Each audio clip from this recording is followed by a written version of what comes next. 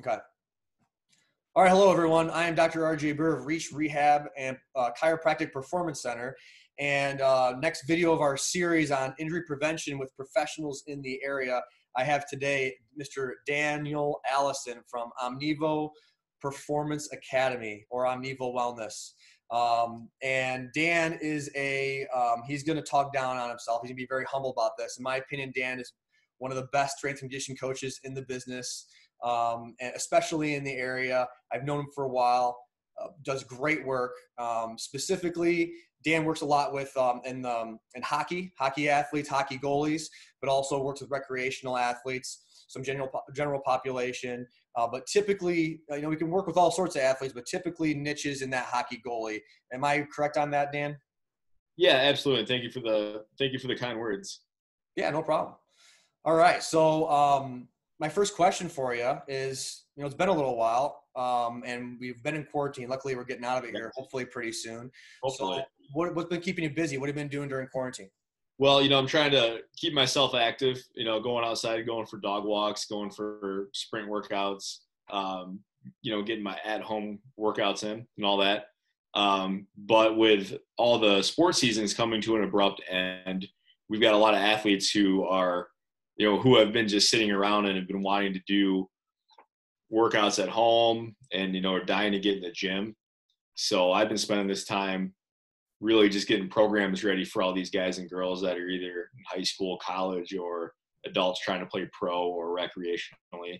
Just kind of getting their programs really organized and getting in touch with them on Zoom or on calls and figuring out what kind of things they're dealing with, whether it be injuries or just their performance goals in general. And, it's getting the plans in place for when we get the go ahead. Awesome, man. Good, great stuff. How has it been maintaining and working with those people during this time? I have to imagine there's been a little bit of complexity or complication.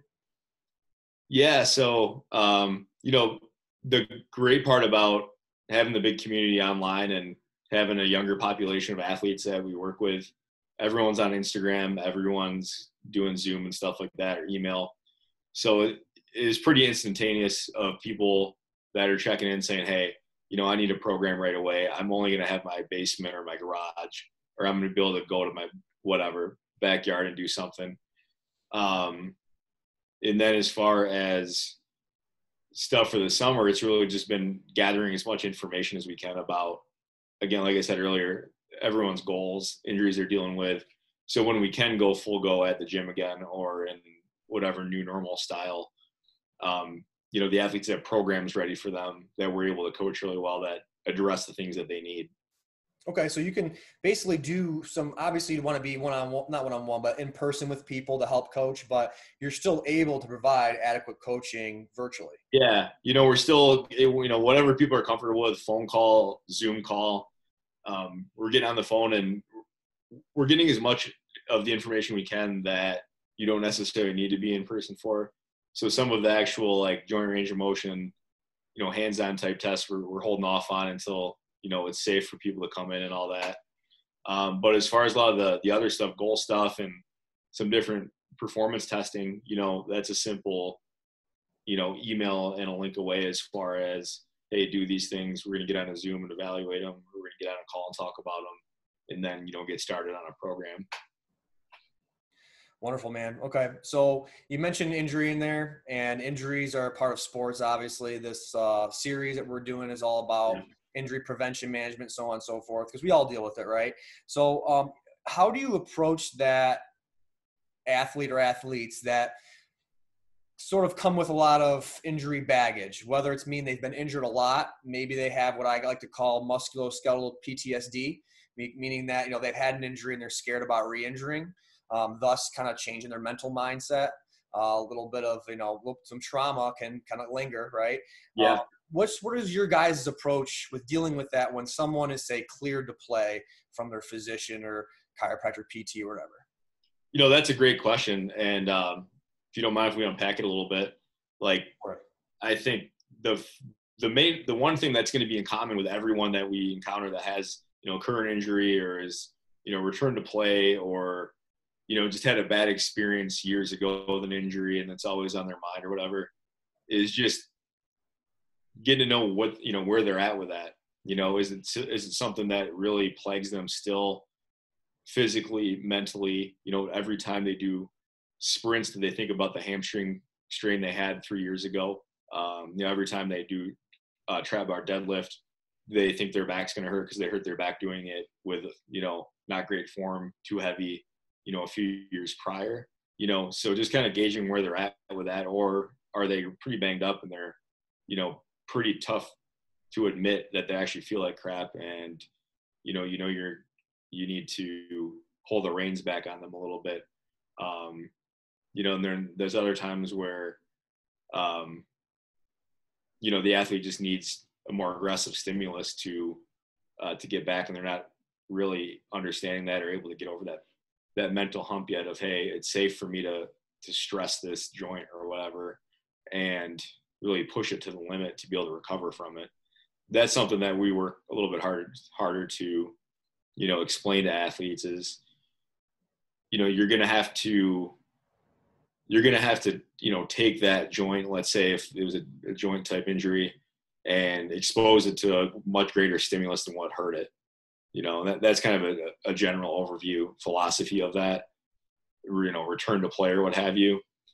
And then as far as the actual exercises go, that's going to come more down to, what have they done before? What do they need to be able to do, when they're back playing, and, how much of it has they done up to this point? What's the safest way for us to start implementing that? And then, be as aggressive as we can, pushing things in the right manner without pushing too hard. I see. Okay.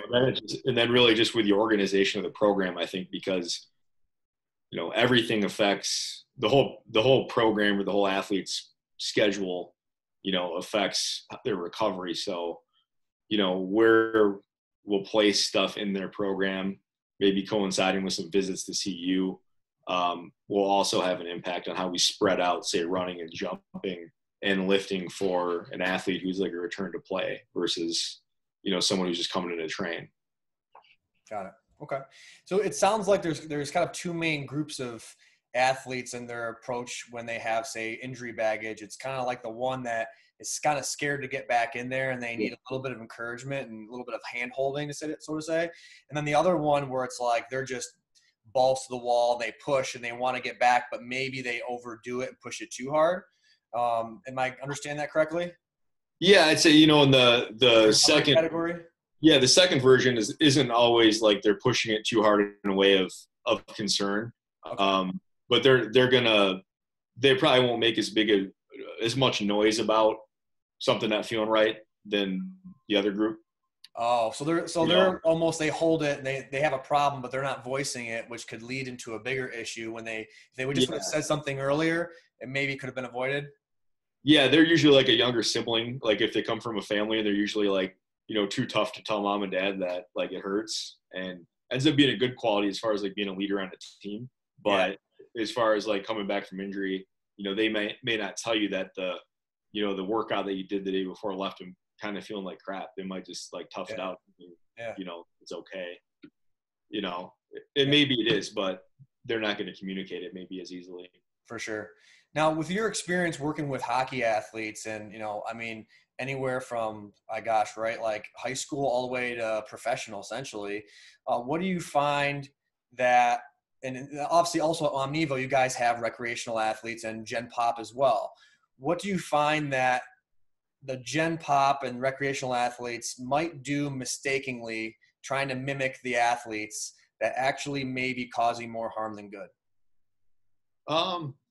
Yeah, that's a good one. And actually this probably goes for both of them.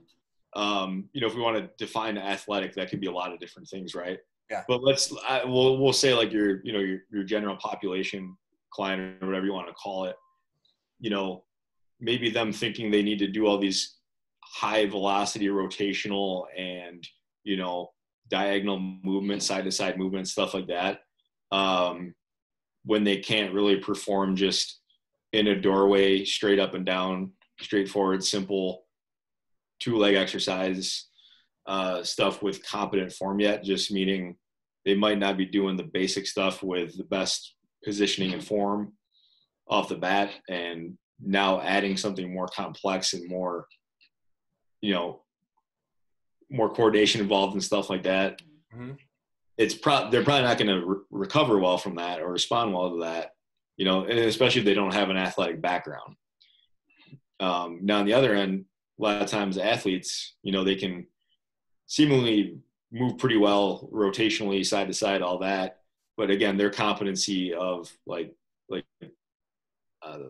you know, straight up and down movements, the basic movements, cleaning those things up a lot of times with them result in their bodies feeling better and them being able to do their rotational side to side type stuff, you know, a little bit easier, a little better. So the one thing in common would be just kind of getting people overall to be able to, you know, have better movement capabilities. And I don't want to say quality, because I don't know if movement quality is a thing, but, you know, movement options. And then, you know, are they capable of controlling those options, you know? So I think, you know, that would be the big common thing with both of them.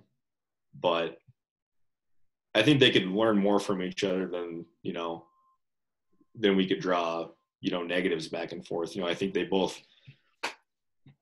Gen Pop needs a healthy dose of, you know, speed, agility, quickness stuff. It's just not going to look like a track workout. You know, it's going to look like, you know, like stepping on a box and tossing a med ball type thing. I think everyone needs these different trainable qualities. The how and the why might just be a little bit different based upon, you know, what they're getting ready for, whether it's a pro sport or being able to be the best dad on the block at doing dad stuff. Okay.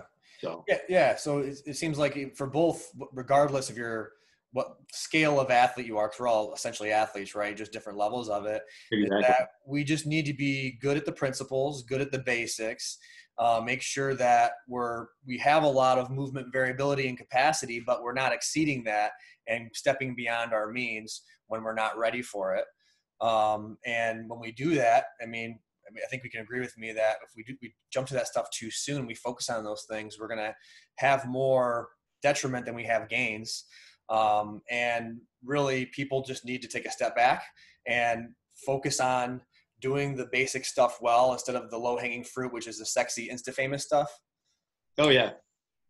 Yeah, but yeah, I'd say so for the most part. You know, there's definitely a time and place for nuance, and you know, like our programs will show that as well. But like, most people aren't ready for it yet. Most people are doing, you know, the basic stuff not as well as they could yet. Yeah. You know, not saying effort wise or anything like that, but just as far as like awareness and education on, you know, how to move different parts of your body, I suppose, through different means, you know. Right. So someone shouldn't do a one-legged Bosu ball squat if they're not very good at doing a bilateral goblet squat. No, I mean, probably not, unless that's like their only goal in training in life, you know. Right. I gotcha. All right. And then, so you've already established that you work with a lot of hockey athletes in particular, right? I mean, for you at Omnevo, you're mostly working with the athletes. You're not working as much as the Gen Pop. Is that correct? That is correct. Okay. Gotcha. Well, now there's a lot of coaches out there. There's other people that brand themselves as strength and conditioning coaches, probably for hockey as well. What would you say? Why would someone maybe want to work with you opposed to someone else? Like, what are your services geared toward? What makes you different? Well, instead of saying like what we are and what other people aren't, I'll just explain our program. So, I mean, what we do is we bring an athlete in for an eval, you know, whatever you want to call it, an assessment, where, you know, we want to get to know the athlete as much as possible, the athlete's family, let them get to know us a little bit, talk about their goals, go over what they've got going on physically, you know, from table testing to some basic, you know, human capability strength testing. You know, can you stand on one leg for 2 minutes? Can you hang from a bar? Can you do some different things like that? Some endurance testing, power testing with jumping and whatnot, you know, and then from there detail a program for them where, you know, they're going to be able to come in either 2 or 5 days a week. And on Monday, Wednesday, Friday, they're going to have their own program, their own workout where they go through speed work for their position, their sport. agility work, power work, strength work, and then endurance work for their sport as well. On Tuesday, Thursday, they'll come in for individualized mobility work for, each joint of the body that they need help with. And then, the program is going to be organized to where there's going to be four-week blocks. So every 4 weeks, the program is going to change up and progress. Each athlete's going to have their own program. They're going to get coached up, for an hour session. And, we're going to be in touch with you all the time, whether it's Instagram, texting, and, anywhere online. And, we help with nutrition. We help with, stuff to do at home. We're very flexible with skating schedules. A lot of the goalies are going out for skill lessons on the ice. And, we've got some different time slots that allow goalies to be a little bit flexible by coming in between like 9 and noon, or coming in, a little bit afternoon, 12, 2 p.m. And, so we provide opportunities for athletes to get in and get very well-rounded programs like they might have at the junior ranks or college ranks, pro ranks. And then, those sessions are staffed with qualified coaches to lead them in a pretty high energy atmosphere. We have fun. We turn the music up, but we take the effort and the technique and, the level of care very seriously. Mm-hmm. And, that's what you're going to get. You're going to train with, 5-6 other people at the same time, keeping social distance and all that. And, having a couple coaches in there at all times, holding you accountable, teaching technique, and, just getting after it. So. Yeah, I love it. Now, what are a few things? Now, I already know this. So you don't throw people on Smith machines and pec decks and do curls for the girls or guys or whatever you're well, we might. Right? Okay, yeah, maybe a little bit. That's not all you're doing. You're not just throwing people in, a bunch of machines, right? What are some things that, like some valuable skills athletes will learn as a result of working with Omnevo that they would not pick up from just, doing a general strength and conditioning program, or what they may not already know from just being involved in sports? Yeah, I'm just going to start in order that comes off the top of my head. So I would say they're going to know how to control their own body position for all the different lifting exercises that they're going to be exposed to, in various other programs that they may go to in the future, or maybe they're doing workouts at the rink now or at home. They're going to get educated on how to do their squatting, their deadlifting, and all the different variations safely, where oftentimes we get a lot of athletes that come to us like, hey, have you done, lifting before? Like, yeah, but, my back always hurts when I deadlift or do trap bar. Coach tells me to look right up at the ceiling and, I should feel my legs. And, so teaching them, basic, they get termed as basic movements, squat, deadlift, trap bar, all that. But like, there's so much complexity of the positioning within that, you can't expect really any kid to know how to do that really well. So over the course of time, teaching them how to be able to be confident enough to get under a front squat or a back squat or a trap bar and know that they're doing it with good positioning for them, not some universal, everyone's got has to have the same cues on squat or deadlift or this or that. And that's a small part of what I think is important. They're going to learn breath work, and within that'll be utilized to help them control positions their body, not from a meditative standpoint, that's maybe another time and place, but from a standpoint of them being able to actually control pressure in their back or pressure in their abs, being able to move, their hips around and their rib cage and thorax around. We're going to teach them some valuable strategies for that, to where, again, they're at a rink all year where we're not at. They know how to do this on their own without us holding their hand. They know if their back's tight, their hips are stiff, they know that they have some things that they can do. And then, the environment, the energy we try to promote in there is, let's be detailed, but, also like get after it 110%, give it everything you have. So if you're an athlete who hasn't really seen the value in strength conditioning before, is maybe you've been in an environment that's not really pushing you, and you're not training with people that are pushing you the right way, you're definitely going to be tested as far as how hard you can push yourself. You're going to be challenged with different things, and not from a standpoint of getting a whistle blown at you and getting yelled at, but from a standpoint of just training progression and, you know, a lot of high energy individuals that have big goals to do big things in their life. And, you know, you're going to be around a lot of people that are hungry to succeed. Awesome. Hey, we're running out of time here. I got a couple more questions for you. So Yes, real quick for our audience, what is like one tip you'd leave them with regarding injury prevention? Make sure you're stimulating what you could get hurt from in, you know, in competition. You know what I mean? So if you're going to be sprinting a lot and you haven't done any sprinting or anything that looks like sprinting, then you get hurt from sprinting as soon as you do it. Can't be surprised. So, you know, leading up to playing your sport, you know, do stuff that's going to, you know, mock the amount of impact that's going to go through your body. It's going to mock the movements. And that could be done in a lot of different ways. I don't know if that makes sense. Yeah, for sure.